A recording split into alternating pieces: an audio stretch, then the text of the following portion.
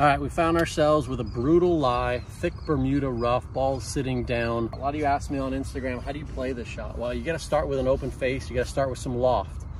This grass is thick, it's gonna grab the club. So how do we offset that? You gotta have a steeper angle of attack, okay?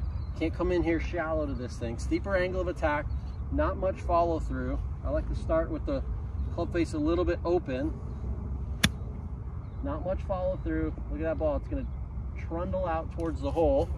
Took a bit of a divot, but that's okay. Thick Bermuda lie sitting down. You gotta be a little steeper on that one. Hope you guys enjoy this video.